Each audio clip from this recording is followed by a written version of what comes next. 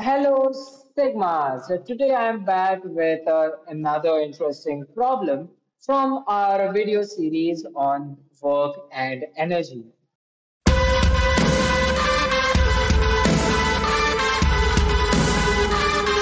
In today's problem, what we have over here is a hemispherical bowl.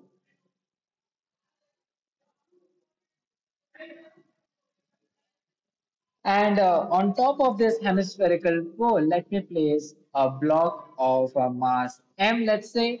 Then what will happen is since this block is frictionless and so is the bowl, since the surface between the block and the bowl is frictionless, right, this is friction. This block will start to slide on the bowl.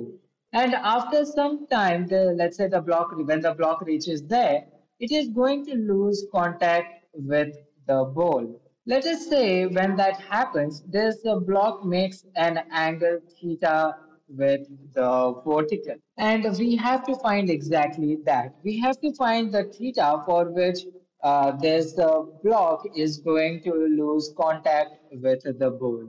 Now, what I'm going to use to solve this problem is just conservation of energy and our knowledge of circular motion. Initially, the kinetic energy of the block was at zero, it was at rest, and it had only potential energy. Let us say the radius of this bowl is r, then initially its the potential energy of the block is going to be mgr. And once it has covered some distance, that is at the point when it is going to lose contact with the bowl, its height from the ground is this, right, this one, which is r cos theta. So we are going to have mgr is equal to mg r cos theta plus half mv squared.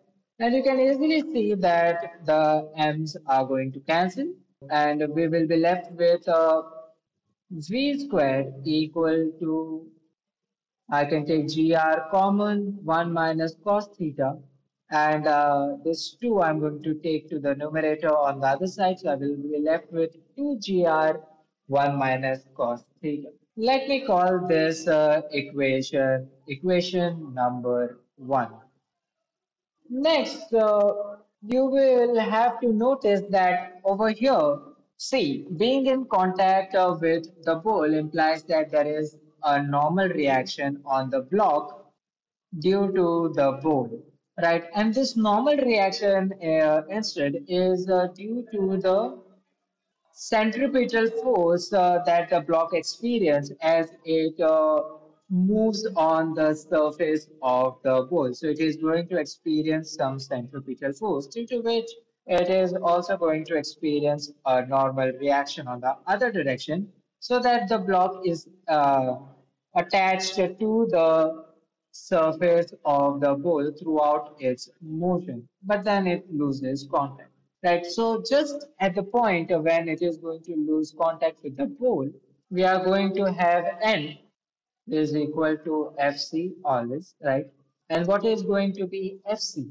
FC is nothing but mv square divided by r. If the velocity of this block at the point when it is going to lose contact, if I say that that is a v, or its speed at that point is v, then we will get the centripetal force as mv square upon r. We know that from our knowledge of circular motion. And what is going to be the normal reaction? The block is going to experience a force of gravity, mg, in the downward direction. And if this angle is theta, then this angle is also theta.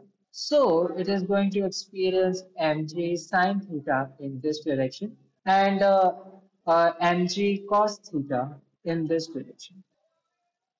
And hence n is going to be equal to mg cos theta. Again, the m's are going to cancel. So we will be left with v squared equal to gr cos theta. Let me call this equation number 2.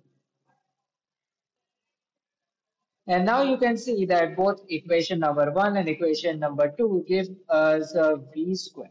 And hence, what we will get is that gr cos theta, that is 2, is equal to 2gr1 minus cos theta.